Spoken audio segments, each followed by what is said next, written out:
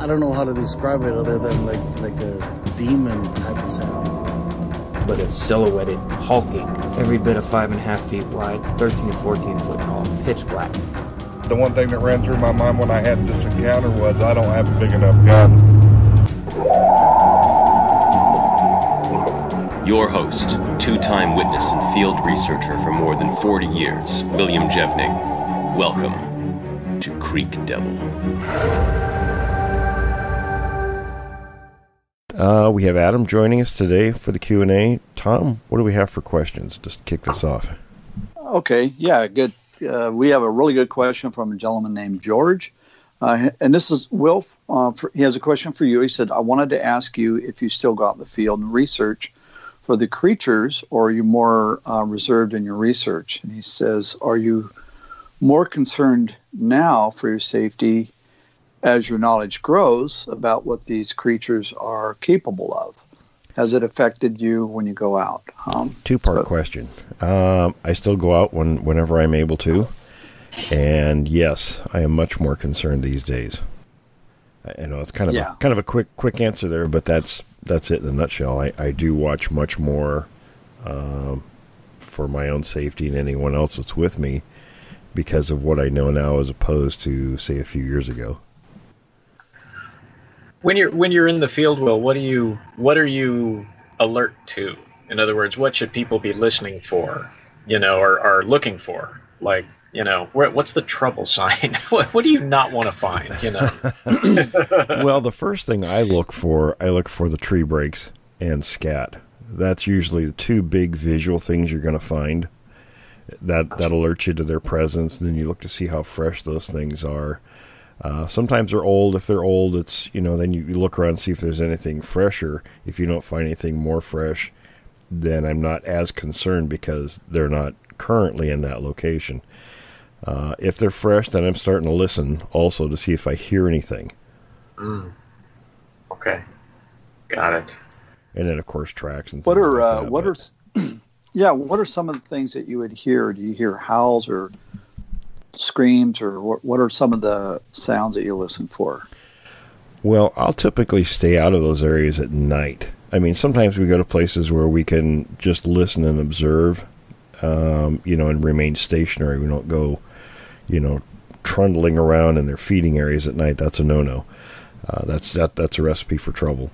So, but in the daytime, you might hear, brush breaking. You might hear vocals. It just depends. I mean, the circumstances are always by situation. It's never a cookie cutter kind of a thing. So if they're vocalizing or making any kind of noises, in other words, if it's rock clacking, tongue pops, things like that, then they're coordinating with each other, possibly about you or involved in a hunt. So you listen for things like that. Typically you don't hear them, but it is possible. Vocals, you might hear a sentry do some kind of a one-time vocal, and that would alert, the other members of that group in the area that there's danger present. Gotcha. So if you hear that, that's probably a good thing to. So it's a message for you as well. Leave. Yeah, and I'll give you an example, and we've talked about this many times. When we were up on the Olympic Peninsula camping one time on the Quinault River, we went for a walk right at dusk after having a meal, and on the way, taking a nice slow walk back to the camp, there was this ridge that divided the two upper forks of the Quinault River, and this creature was on that ridge, not very high in elevation, a couple 100 feet, and it was near where people were. There was a campground on either side of this ridge that divides the river, and this scream, I can't even describe it, never heard anything like it,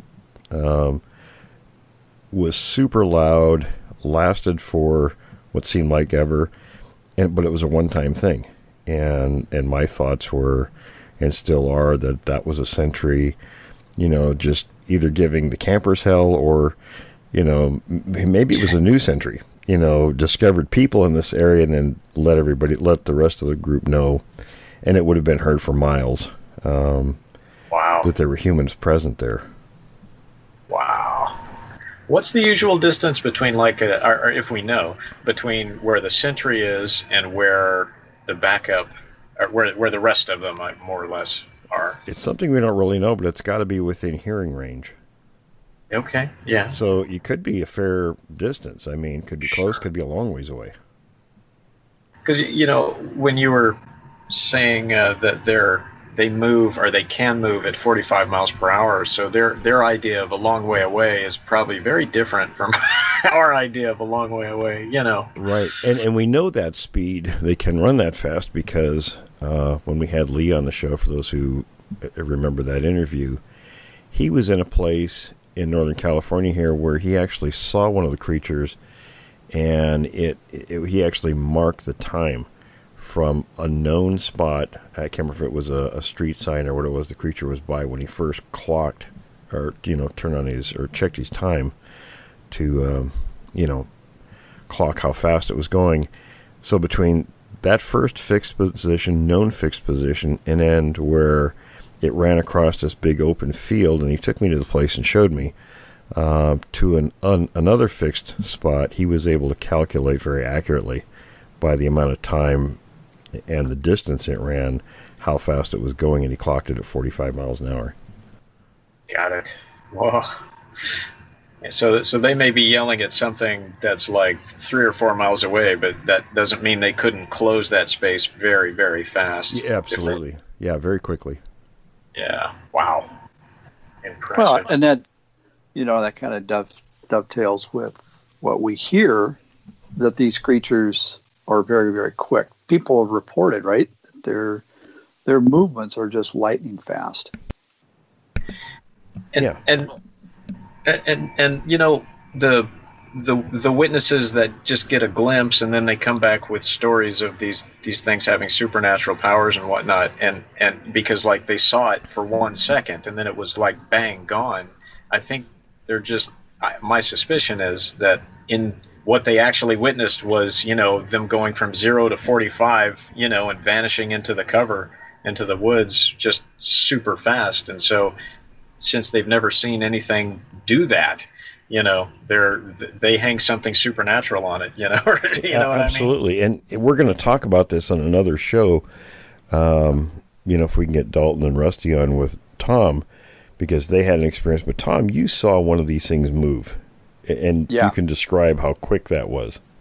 Yeah, so what I saw was, and the best way I can describe it is, it was so fast. I was looking through a tunnel in the forest, and it was an area where we had just encountered them. And so I believe they were maneuvering around us, but it was almost as if it was done before it started. You know, it was that fast. Wow. You know, and getting back to, well, I want to say weird. This whole topic is weird. But we have a question, and this one comes up quite a bit, both with us and with, you know, the Bigfoot community.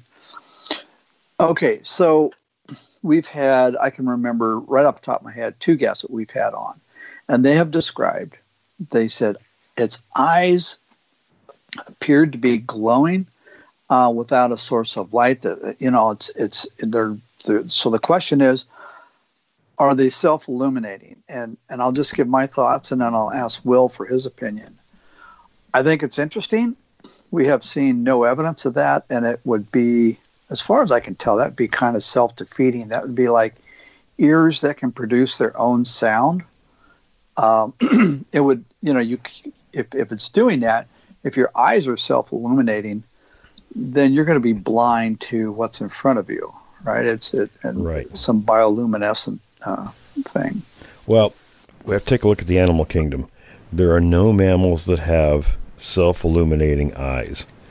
And then you have to ask, if they did, what would be the evolutionary advantage to something like that? And like you pointed out, you know, something that's an apex predator is certainly not going to want to give its location away. If they hide their scat in areas they're hunting, you wouldn't want your eyeballs glowing and letting a potential meal know that you're present.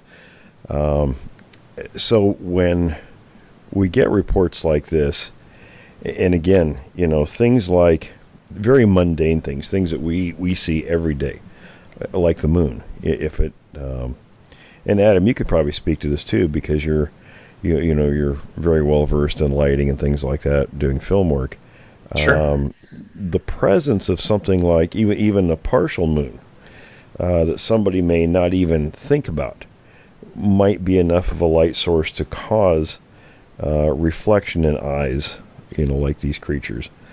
And it could be something because, encountering one of these creatures is such a traumatic experience. Your mind is grasping for every piece of information it can at that moment. So things like, mundane sources, mundane things around you, like moonlight, for example, you wouldn't even be aware of. Yeah, the thought that always comes back to me when you hear about the red eyes and they seem to be glowing is 2 points. One of them is the distinct possibility that they see infrared. And so an eyeball that can observe the infrared spectrum is going to have a different lining, or an additional properties to the lining of that eye. And so my extrapolation of that theory, so here goes part 2. I'm going to take that theory and build a theory on it. But if the eye lining does let them see infrared, then part 2, we would need to be able to kind of test the reflective property of that. And so what does an eyeball with an infrared lining look like when there's an ambient light source around it and everything else is dark? So the only thing you would get is something reflected off of that, infrared readable eyeball. And my suspicion is that it's always going to be driven by the source of the light. And these guys that are saying they saw red eyes, I'm quite sure that there's some kind of light source which, when the infrared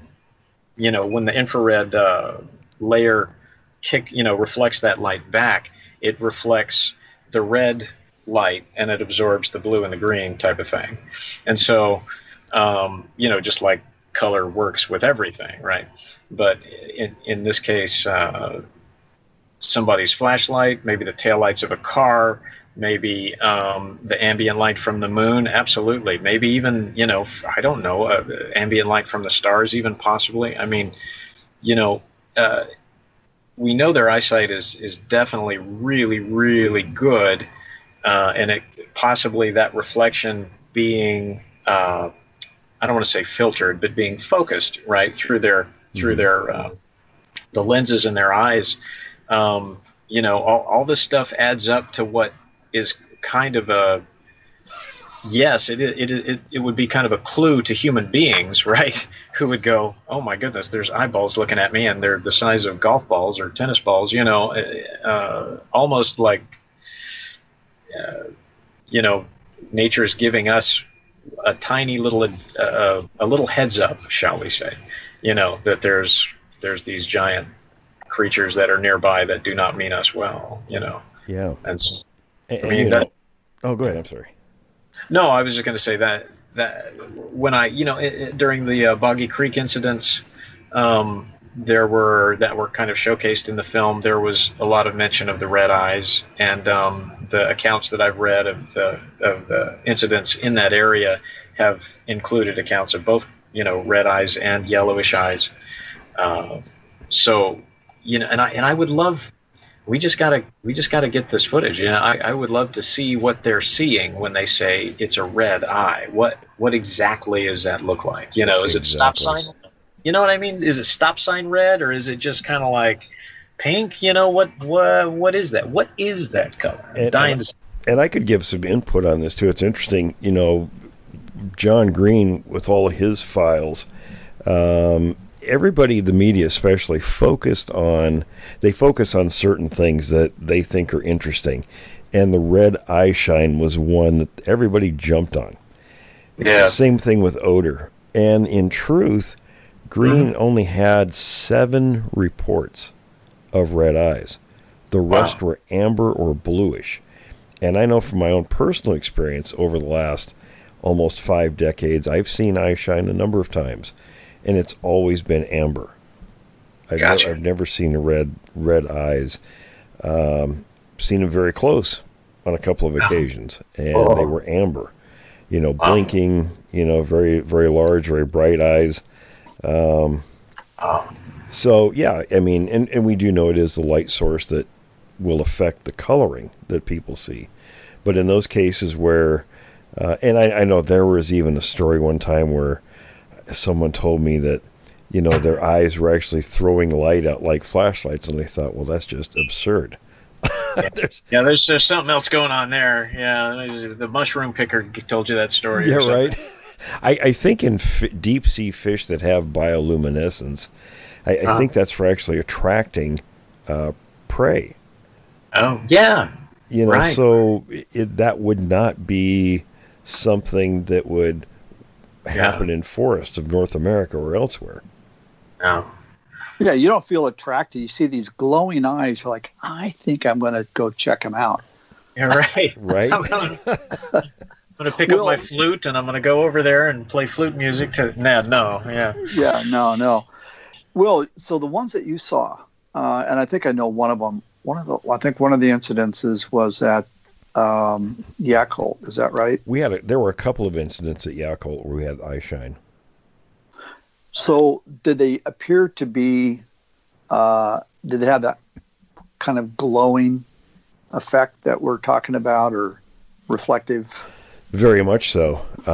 There was one time the family called me out, and I think it was the night where they saw the female.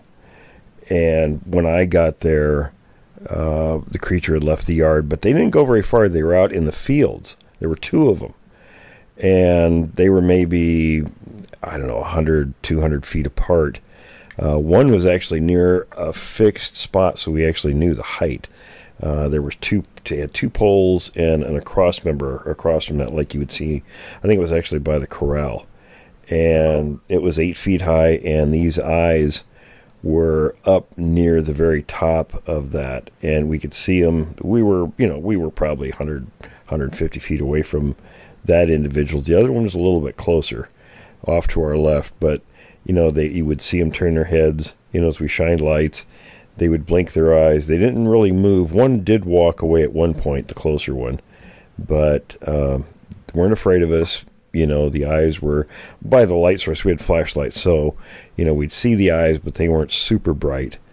But now down by the fire station, we had lights. They were 30, 40, 50 feet away from us, behind the trees, and we would see these very large eyes, very bright, because they were close to us. So the eye shine was brighter, very bright, in fact, right there. And there were 4 or 5 individuals around us. Wow. And we were scared, let me tell you. I felt like we were lucky to get out of there. They didn't do anything. They were kind of menacing, but they let us go. Wow. But there was a group of us too. There were 5 or 6 of us in there. That's right. I remember reading that in your book Haunted Valley. Yeah, that was scary. Let me tell you. We did not expect to encounter them in there. Gotcha. Yeah, well, it was. I looked at it on Google Earth, and I was like, "Well, this is not that far from." I mean, you got some houses nearby. You got the fire station. It's right on the southern edge of the town. Yeah, it was not in the wilderness. No. Well, Haunted Valley, I guess they just feel like that's still their home, no matter how many subdivisions you throw in there. Well, and you can look on Google Earth today, and it looks very different than it did back in 1989 also. Yeah. My goodness. Okay, so we got a question here, and that is regarding, and this is, it's not a big secret. These things do take people from time to time. Are we aware of any situations where if you have a group of people and they'll take more than one, or if they take somebody when other people are nearby? In other words, if you have a group of people, are you safe as opposed to being out entirely by yourself or away from a group? Yeah, it's a situation that goes by the numbers. If there's a group of you, you're safer because they're going to be more wary of a group of people. If you're by yourself, you might simply be an opportunity. Wow. Okay. And then but there was one exception that I think we know of, and that was the one in the Flathead Reservation, where they just snatched some guy off the porch. Yeah, there's a few, actually. I mean, you can even go back to the Chetco monster story from Southern Oregon. I can't remember the year off the top of my head, but where that particular, at least there was one individual, they didn't really, I don't think they knew if there were more, but there was certainly one that was very aggressive, and two of the, I can't remember if they were loggers or miners, but two of the men... Miners, I think they're miners. Yeah, two of the men went actually, I believe the thing was screaming, they went out to confront it, and it was interesting, in the story, it doesn't mention how the creature killed those two men. But in Ivan Sanderson's book, and he must have been privy to more information, more detailed information of the story, which I found fairly gruesome, where the creature apparently had taken the men by their feet or legs and slammed them on the ground apparently a number of times, where it appeared as though they had fallen off a high location to their deaths, but it was no high ground there, so they knew what and how these things, or how this thing had killed them. Yes. Wow. It just smashed them, huh? Yeah, they were smashed. So you have multiple humans in that case that were killed, and then, like you said, at the Flathead Reservation also, where the older gentleman was grabbed off his porch, where other men were nearby. Well, and in that story, like he was snatched off the porch. The other men pursued, but broke off the chase. The trail was good, but they broke off the chase. And then the creature dropped him. Yeah, right. They found the guy. There was like a few hours later. It was dawn or something, and they found the man, but he died of his injuries. Right. Yeah. Right. Yeah, but then he was old and frail. So yeah, it would have been a pretty rough. Yeah, it would have been a pretty rough trip being hauled off by something and then off through the timber at high speed.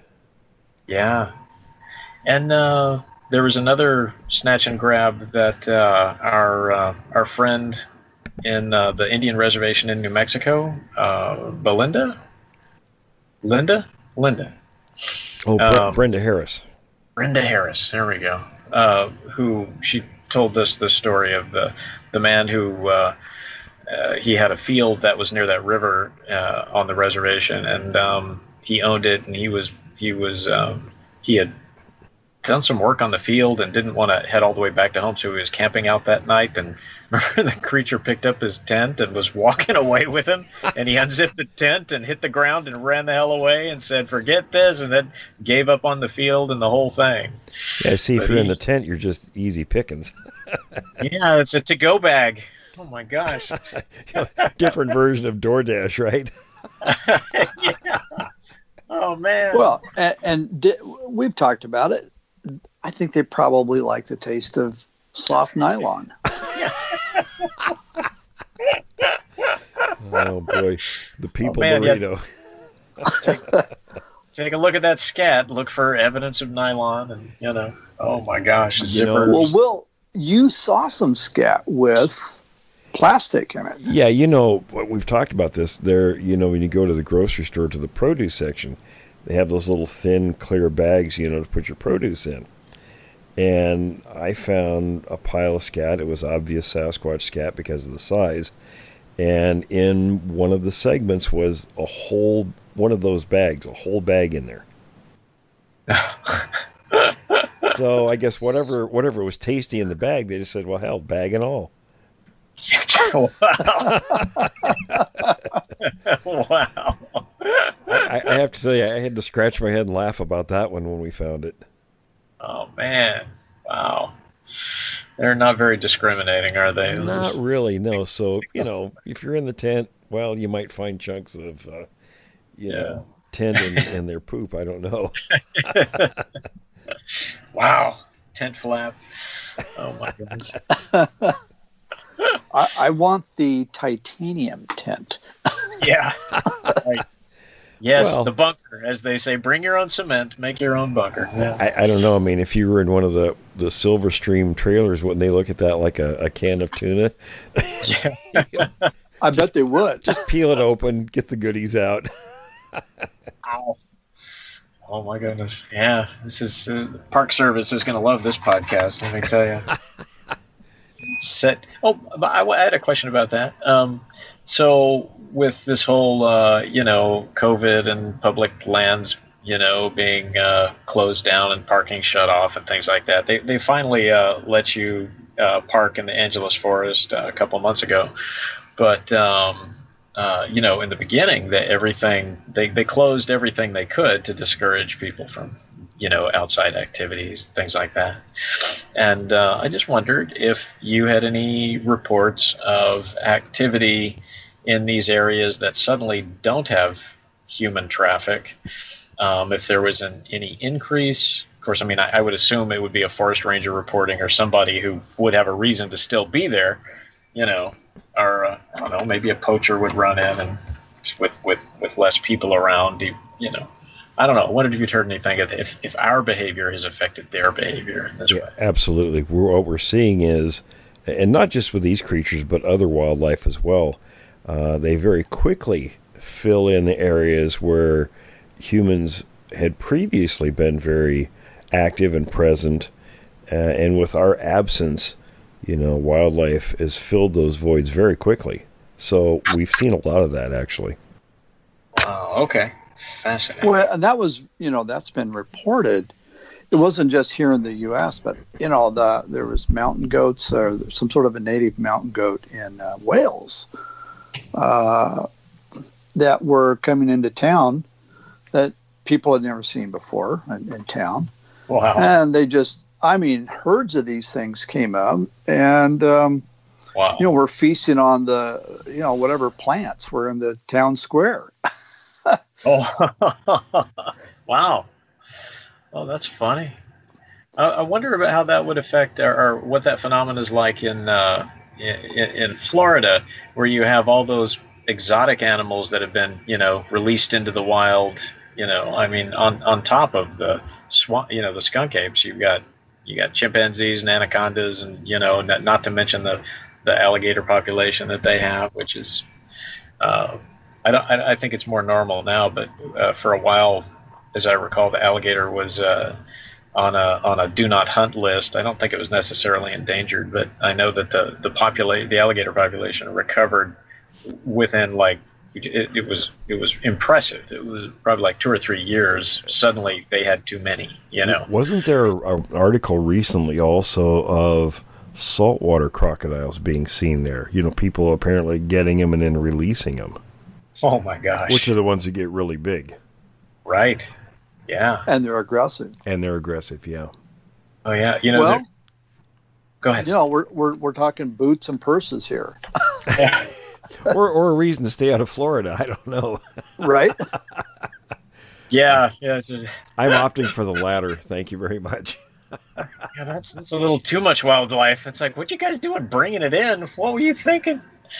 Oh, impressive.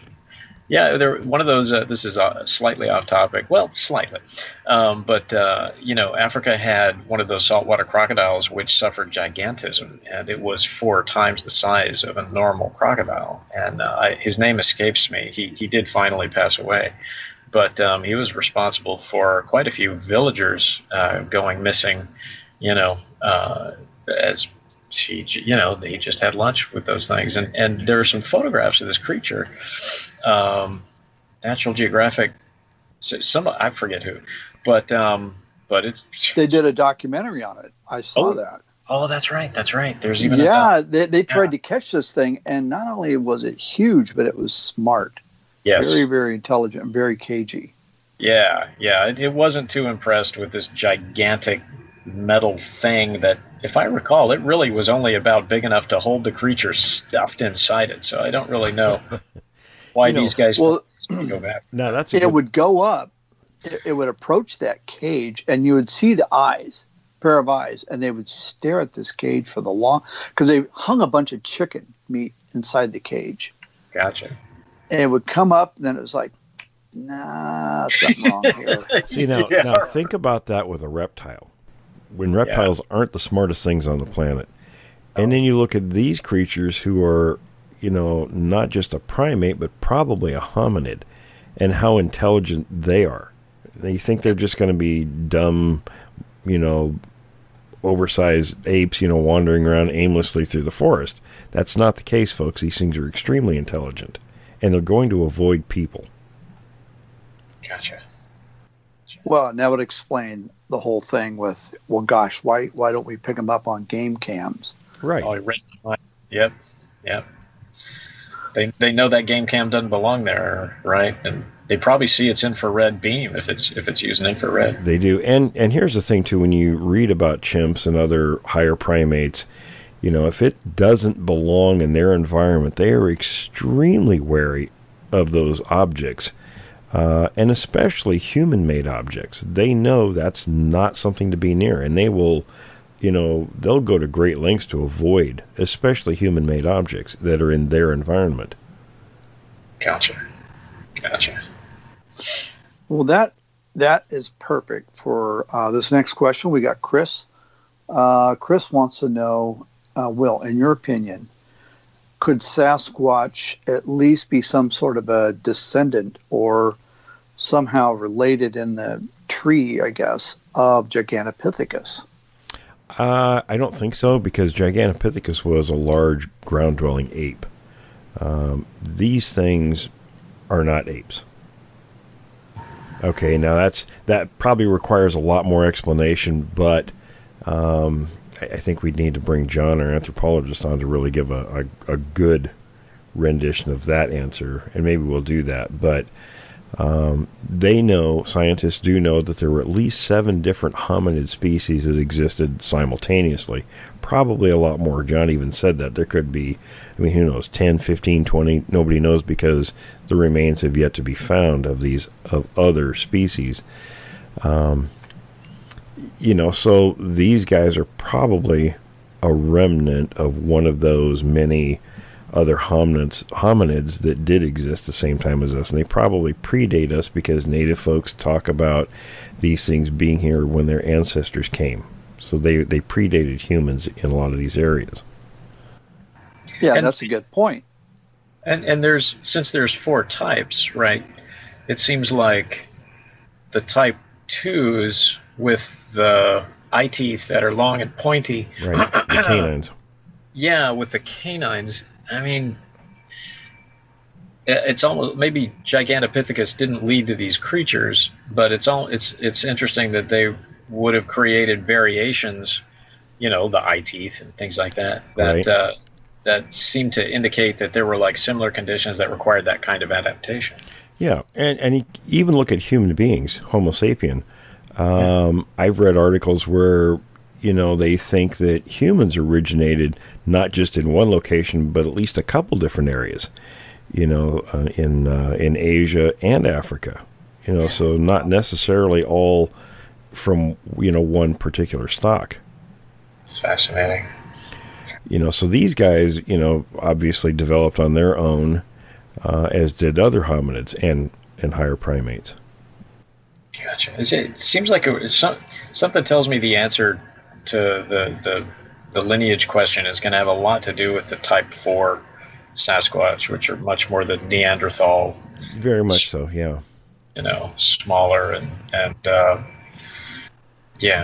it just seems to me like there's something in that DNA, if we can get a hold of it, if we can get a good analysis of it, something strong that's going to tell us a lot. Adam, the type 4 is, for me, they're all fascinating, but that one is particularly interesting because it is so different than the other types. Yeah. It is more, much closer to a human. Will, this is a question for you. And this is, and you have some experience in this going back, or some, maybe you have some accounts. But this gentleman wants to know, regarding the fires, the current wildfire situation in Northern California, what effect could this possibly have on the Sasquatch population? I think what he's asking is, hey, if we can get burned, can these things get burned?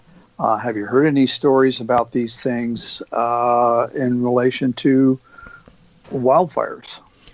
Yeah, some. It does affect them, obviously. Sometimes it's an opportunity because, the game animals just are fleeing for their lives, and these things take advantage of that. I remember, talking with a gentleman at the Klamath Reservation when I was working on my first book, and he was telling me a story about there was a native firefighting crew there, and, they were spread out, and I'm very familiar with that because I fought forest fire once, and I think they were probably sweeping the area for hot spots, and this thing come charging out of the area that was burning, the hair smoldering, and it come charging right through the native group there and fell down and left handprints. And apparently the handprints were cast and on display in a location in Klamath Falls for years. And then, I don't know, whoever had them there took them or whatever, but they were gone. We didn't get a chance to see them.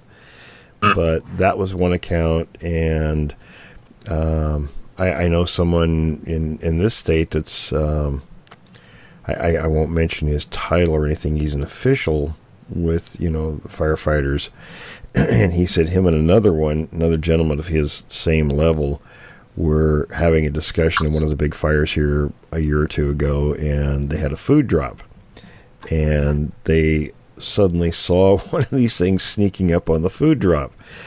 So, they weren't all just, running and fleeing in fear of the fire. They were, they were taking advantage of things that were, open to them to do that. That begs the question, how did they know that there was food in there? They apparently were watching. Yeah, and it goes back to how intelligent they are. Exactly, and it wasn't a large group of people there. Some of the support people, and I'm sure they probably saw them eating from that pile of food, and probably figured, well, and I can give you another account, them sneaking up on stuff. Back in 1988, in Skamania County, I got a report from a helicopter logging crew that, they had seen one of these things, and apparently the pilot, when he was hoisting up one of these logs, saw down below one of these creatures sneaking up on where the work crew they'd all set their lunch boxes on this little knoll, and the creature was sneaking up on their lunch boxes. And they radioed down and said, hey, you better go get your lunches, something's sneaking up on them. And then when we went there, I did find a line of 18-inch tracks, and so it did support the account. But, we've heard this a few times. Wow. Oh my goodness. So they stay away from objects like trail cams, but if you left your lunchbox in the woods, it's going to be in trouble. Yeah, right. Well, I mean, you think about it. You're not going to get anything out of a game camera, but if there's lunch over there, hey, I'm going to go have a bite. Right. That's it.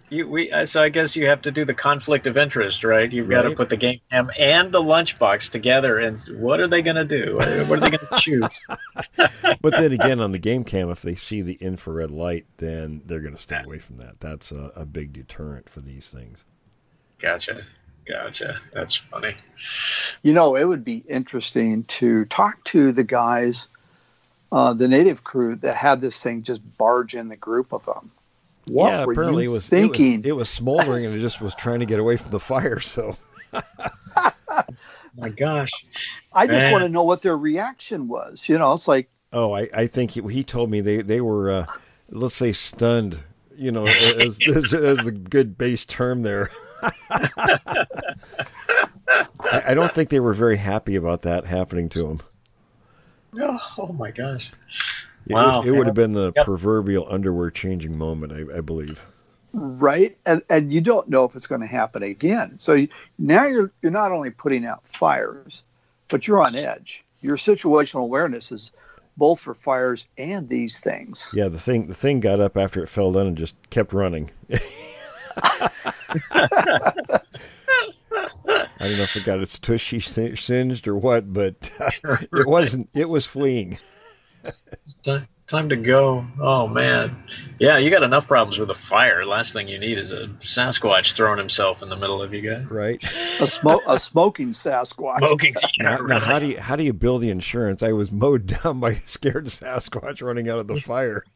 Right. How'd you break your arm? I got knocked over by, yeah. Oh, my goodness. Well, there was footage here of a bull that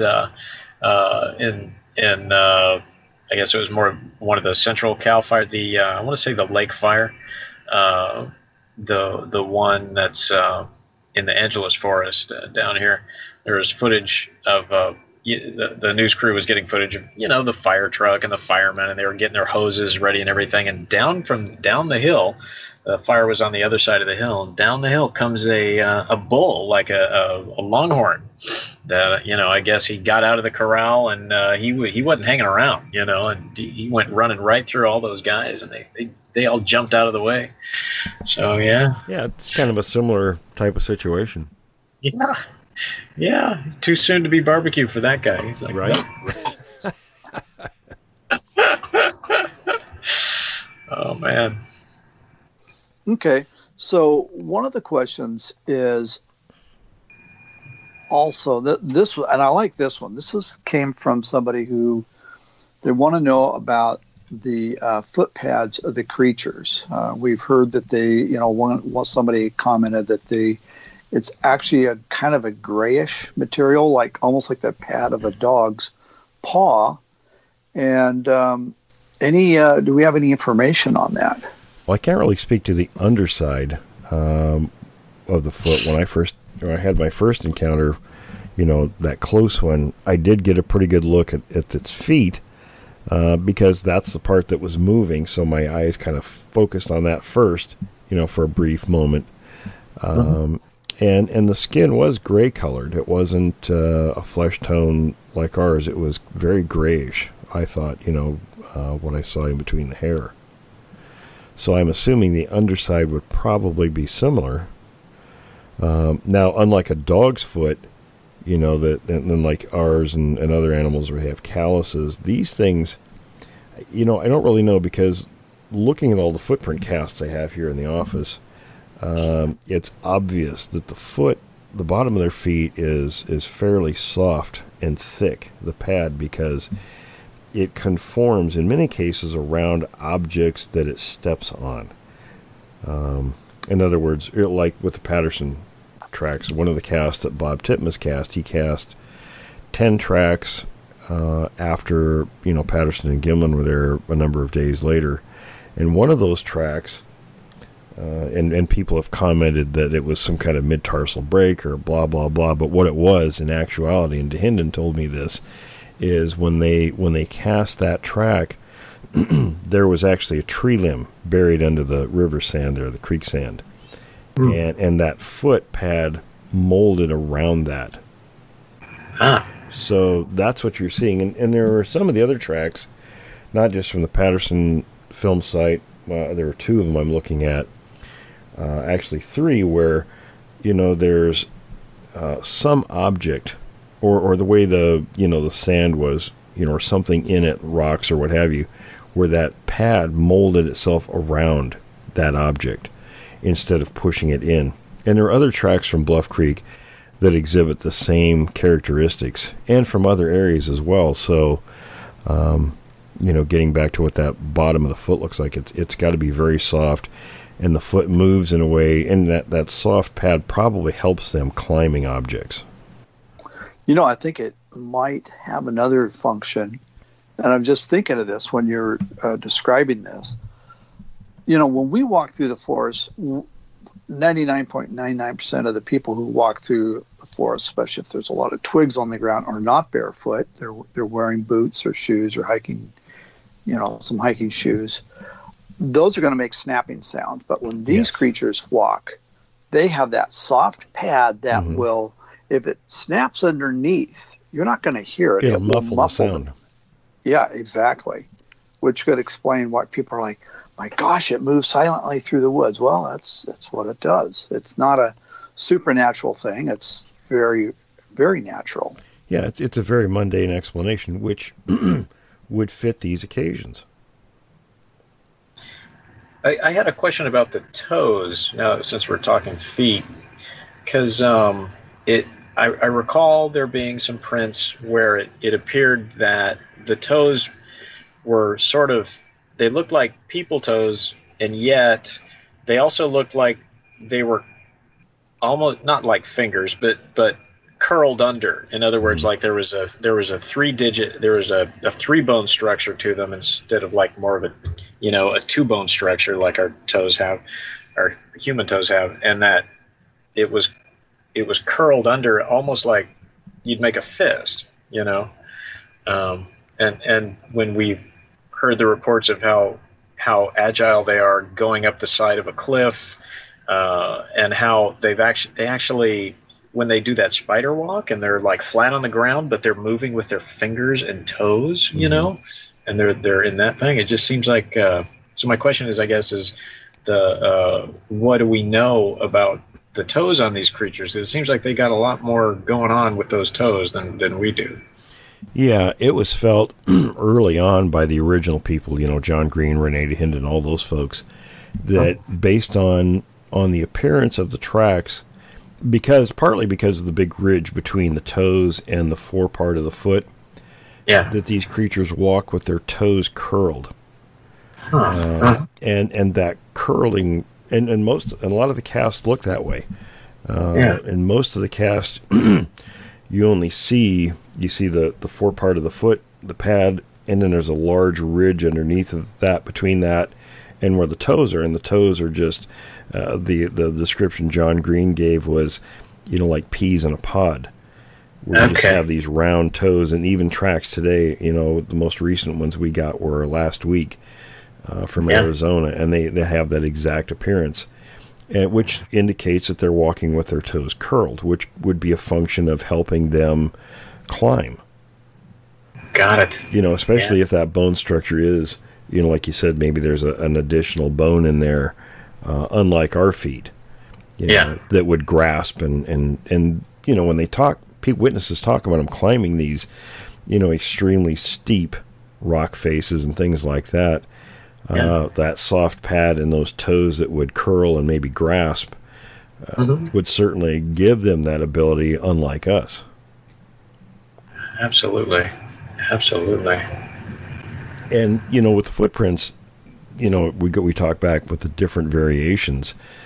Tom and I have talked about this where, just looking at the cast, there's about 20 of them sitting right here now. I have a lot of them put away, but because I just don't have the space in my office right now. But the ones that are sitting here, there are differences in the feet. There are probably 3 different, just the ones I'm looking at right at the moment. There are 3 different variations of feet.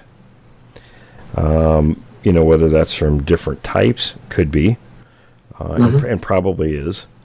But there are obviously some different functions with those feet, maybe adaptations to different types of terrain, so to speak. Gotcha. And Tom, I think we actually put some of those pictures up on the website, didn't we, where we discussed that previously? Yeah, we do.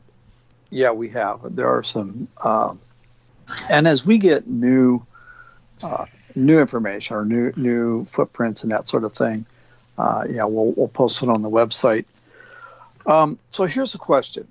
We know about the tree breaks that these things do, but what we're not entirely sure of is the purpose of the tree breaks. Do we have any, I don't know if anybody's interviewed one of these creatures, but I think there is some historic lore with the Native Americans and others. That's the source that I got my information from, was Native folks. And we can look back. First of all, look at, there's a story, and I think it's in my first book. I put it in there. It was in Sports Afield magazine. I don't remember the year. I think it was 1963, but don't quote me on that. where there was a gentleman by the name of Tex Cobb, and they interviewed him. And part of the story, was about him trapping and things in Alaska. And him and another man were up there trapping, apparently, and I don't know when this was. It was sometime before the story was actually written. They were approached by a group of Indians, and they didn't particularly like outsiders, but they respected this gentleman because, he showed them respect with their traps and things, and they did likewise with him. There was sort of not a connection, but mutual respect for each other's property. So they approached them, and they talked about a creature called Gilyuk. That's what their name for it was. And they said it was they called it the shaggy giant who wears a little hat. I'm not sure what that reference is to, and they said they were hunting caribou, and Gilyuk wasn't hunting caribou, it ate men.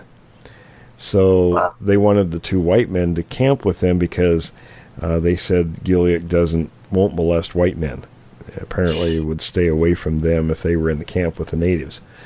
So to prove that this creature was there, they said, we'll show you his sign. So they took him to a little area where there was this young birch sapling, I believe it was, and they described it as being twisted like a matchstick. Well, you have to remember what matchsticks were like back in those days. They were wooden matchsticks. And I remember, my grandparents and some of the old timers, they would talk about, their terminology was different than what we think of things today.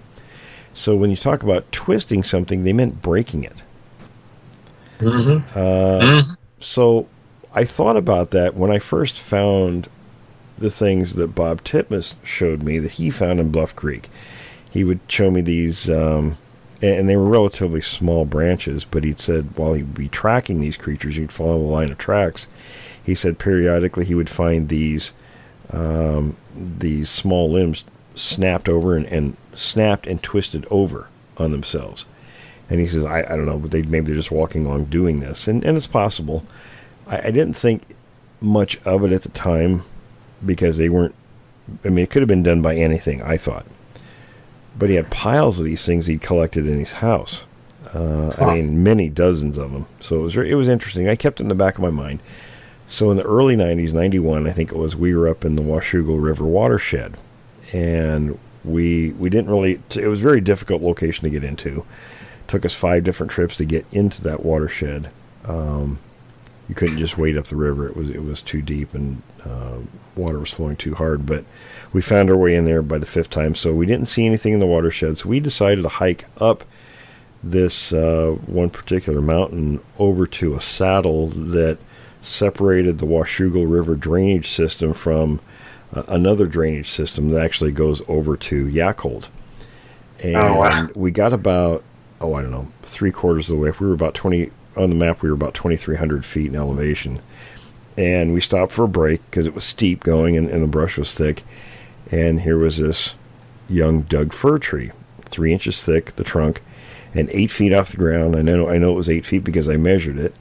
The tree, within 2 weeks of us finding it, had been snapped 90 degrees over.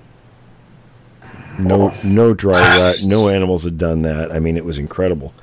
So we found a line of these about every 100 yards apart. I think I counted 13 of them before we figured we had to get out of there before it got dark. I talked to a couple Native American buddies of mine, and they kind of chuckled. They said, "Oh, you found this." I said, "Okay, what is this?" And he confirmed. They said, "Yes, a Sasquatch had done this. It's what they do." He said, at that time, there were 2 main reasons they would do it. Marking territory, or in this case, because there were a line of these, and we found this elsewhere, other people have found this. This was probably the alpha telling, or they said the guy in charge, telling the rest of them, this is the way we're going to the next, this is where we're going to the next feeding area. So this is you're going to follow this. I did learn later from another native source that there was a 3rd reason they would do it, and it was in conjunction to areas of a lot of human activity. And I've actually found this up in Northern California where locals occasionally would go charging up there, and we've seen them do it with their quads, racing around up in that area. And there's this one particular open area, and it's surrounded by trees. And all around the perimeter of this open area where they'd ride quads were these trees snapped over around the whole perimeter. And they would say that was as a warning to others of their kind. This is a place where there's a lot of human activity, so stay away from it. Fascinating. Fascinating. When you were talking about the markers where where the alpha or the leader was saying, this is the way to go, follow this trail, I guess that kind of was telling me that really the unit was spread out. Yes. And yeah, so somebody's way ahead in the lead, and other people are, who knows, miles behind maybe, but this is the path. This is how you go. And it's how I found it. It was in the area. That whole area was the area I worked for a dozen years and was able to keep tabs on one particular group moving throughout their range. So it didn't surprise me. The direction was to the northeast, and that was right in line with what I had learned over all those years for that particular time of year, how the group was moving through that range. So it wasn't surprising, that's what it was. But it also backed up, because sometimes you'd only find one, maybe two sets of tracks in a particular location, but knowing there were 4 individuals, at least in that group, but that they were spread out quite a ways. And sometimes we hear vocals, and that would also support that. Fascinating. But apparently when it was time to move... the other thing that... Oh, go ahead, Tom. No, I'm just going to say that, just going back to the purpose of the tree breaks for some of these creatures. Again, it's one more indication that they, for the most part, want to avoid humans. Right. They have not gotten beyond that. They don't want contact with us. Unless they want a meal or something. Well, and these were in very difficult locations to get to. They weren't near roads or trails or anything like that. I mean, we hiked cross country for miles before we found these objects. Wow. So they weren't that trail was more likely not warning about people, since it's pretty far from. No, because it was in a line, and each of those trees, you'd go to the first tree, right, and it was the next one was within sight. It was, because of the thickness of the brush, it was just at the edge of a sight line, and then the next one would be there. So you'd go to that next tree that was broke, and exactly the same. It was, I'd measured them 8 feet 1 inches, things like that. They were all within the same height, within a couple inches of each other. And you go to that one, then you could look in the direction you were going, and you would see another one, and then you go to that one, and you'd follow the same thing. So it indicated a direction of travel. Gotcha. Wow, that's fascinating. These things are smart. Well, they are. They're very intelligent. And after I heard that from Will, I have since gone to one of the areas that I go to, and I found the same thing. Now, I did not find 13 of them. I stopped at about 3, but they're about 110 yards apart. Right. And it point to one, you went up the hill, then you pointed the other one, it pointed going around the hill, you go down there, there's another one. That one pointed down to a very small lake. Mm. But the slope angle on that was so steep, I was like, okay, well, they can go there. I'm not. You can go down, but you're not coming back. And Lisa, that we had on the first segment, found exactly the same thing where she's at. This long line of, and we had the map. She sent me the map where she marked all these trees, and it was doing exactly the same thing that I'd found. Wow.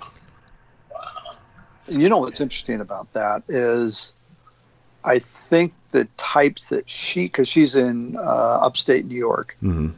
So that's a totally different type than the ones that we have. We have the type 1s out here, which are predominant. It's not exclusive. Right. And so what does she have? She probably has maybe a type 2 or a type 4. Type 4s are typically in that part of the country, but there are also type 1s there. Okay. And I just find it interesting. If it is a different one, it just shows that there's some commonality. I think there's some shared behaviors. But that was the way it was with Native Americans also. While there were very unique things among, individual tribes, they did share some commonalities also. Well, like the owl hoots, right? That's been reported with Don Gummo up in Maine, and it's been reported in the Pacific Northwest. I can't recall who, but the 600-pound owl, and if I seem to remember, it was recorded. I think also, it was 800 pounds. 800. Okay, I've got it. Yeah. I was the one who heard that. I was like, oh my gosh, you got a cow out there making owl sounds. Anyway, go ahead. But Texas as well. I recall wasn't Joe telling us that he had heard that jumbo owl? Yes. Oh yeah. Yeah. Yeah. So it seems like that's another shared behavior these things have. They all like to mimic owls. Well, now there's certain, just like with people, everybody can do, I won't say the same things, but, well, okay, let's look at chimps. Chimps are probably more simplistic, a little easier to work with. It's like with the noises they make. They can all make the same noises, but they mean different things between individual groups. Gotcha. So it's probably along those lines. Fascinating. Well, and it's people reporting these owls, right? So I almost wonder if it's some kind of affirmation to the other folks in their group that, hey, we got people nearby, let's sound like owls, or or whatever. Yeah, it's really hard telling. I don't know at this point. Just guessing here. But Adam, I gotta say, I love your description. The jumbo owls. Right. But now that those tree breaks have got to be a common behavior, it probably means the same thing among different parts of the country. It's a learned behavior that they've picked up, and it's been useful everywhere. Fascinating. I wonder if like the type. What's funny? Do it. I just don't. What's funny? Maybe they might.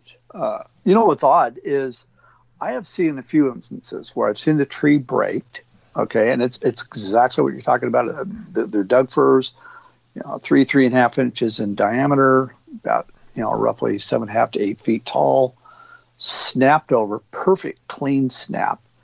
I'm like, wow, look at that! You take a picture of it, and then you go back maybe a week later, and and again, the top of the tree that's been snapped over, it's green, it's plush, it's green, it just happened. Mm-hmm. You go back a week later, it's gone, vanished. It's nowhere to be found. You search the whole area. What happened with that? Well, oftentimes when they do something, when they manipulate something in their environment, they will not leave it there to be found by humans. Wow. And that makes sense. That absolutely is the only explanation. Wow. Because it's still kind of connected. So good luck going up there yourself and removing it for whatever reason. Are they just tearing off the piece that they broke, or are they like uprooting the whole damn tree? No, it's the piece that they broke. Okay. The top part, you'll see it's broke. You're like, whoa, look at that. There's another one. And then you come back maybe just, short period later and gone, completely gone. So looking for signs of these creatures, even if, let's say, you don't find the tree break where it's broken over, but if you see that somebody snapped it at the 8-foot level, that is a bit of a clue. It could be, but I usually ignore that kind of stuff. Because lots of things can happen to trees. I mean, to me, for good solid evidence, it's got to like slap me across the head. You know what I mean? To be that obvious. I'm pretty particular about what I'll say is evidence and what isn't. I'd rather ignore a piece than to make some claim that it is and not have any supporting evidence for it. Gotcha. Yeah, that makes perfect sense. Yeah, and you have to be. That's right. You have to be careful that you want to eliminate, weather breaks, because snow breaks, that sort of thing. So there's a lot of, you just have to look at the bigger picture. Right. I've got a quick question about something that Don had brought up, because he was talking about how there was an area on his property that he knew the creatures were using, but they weren't leaving a lot of tracks. And then he realized that they were actually moving from the moss-covered stone to moss-covered stone, and they were deliberately, choosing terrain that was not going to leave tracks. And I just wondered if that behavior had been, if you'd heard of that from anybody else or your Indians or, Well, it's something that's possible, and here's why. Something that, leaves or hides its scat in an area. And predators, all predators will use their scat to mark an area saying, this is mine, stay out. And a bigger predator oftentimes will defecate on the scat of a smaller predator saying, no, this is my area now. I've seen it with these creatures where in areas they defecate everywhere. And that may be to drive the prey animals into an area where they want them. And in that place, you won't find any scat. It's actually in the tree line hidden. And sometimes we've had stories where they've actually covered their scat with moss, or oftentimes they'll do it in water. Wow. So they're actually, if they're aware of they're doing these things with their scat and what it means to other creatures, then their footprints, they must be aware of those as well. And sometimes will avoid places where they're going to leave tracks. In other places where they're prolific, they either don't care or feel that there's not a threat in the area. Like with Bluff Creek. With Bluff Creek, when they first started opening that area up to logging in the 50s, people simply hadn't been in there. So the tracks were prolific. Yeah. Wow. 10 years later, when the Patterson film was made, after that time, next to impossible to find them. Wow. And today, which direction has it gone? Are they more relaxed now? Have they kind of adapted to the human presence, or are they still very skittish? They're still skittish. Oh, yeah. Okay. All right. Very, very cool. Well, when you were talking about marking territory, that reminds me of the story of the couple that went camping by the lake, and they had gone swimming, and they left their swimming trunks out to dry, and they were visited by a creature in the night that they stayed in their tent, but they could hear it knocking things over and messing with their cooler and stuff like that. And the next morning when they came out, they discovered that it had peed on their swimsuits, which were on a log, and it was, of course, this horribly foul stench, on their stuff, and that just the behavior of whatever they were pretty sure they knew what it was, but they hadn't seen it. But the fact that it would pee on their clothes just sort of freaked them out sufficiently that it just made them all the more determined to get the hell out of there. I think they left a lot of things behind when they. Yeah, it's a dominance situation there. Yeah, it's like, wow. And there's no way to answer that, because they're not going to leave their swimsuit out there. You can't run pee on their swimsuit. You know what I mean? You just kind of have to take the message. Well, I guess if you were prepared, you'd take bleach, because what I was told through my sources was that's what is done.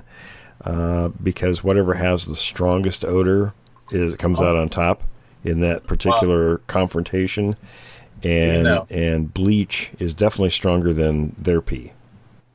What do you know? Wow! So so if you had to mark your territory and you could use bleach to mark it. Yeah, fascinating. So for anyone out there who's having trouble with these things, if they're encroaching on your home or whatever, pour bleach around the perimeter of your area, and don't do it just once, do it repeatedly, because that's you clearly demarcating your territory versus what they're trying to do. Gotcha. So that even advise that over, because I know that we'd advise that people sort of collect their own pee and then mark the territory with their own pee. But yeah, it's probably not strong enough. Wow. Bleach. So bleach is the way to go. Yeah. And more sanitary, True.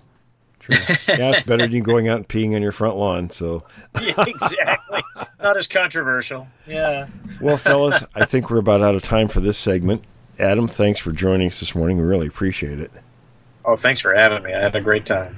And Thank you. Folks, stay tuned for the third segment.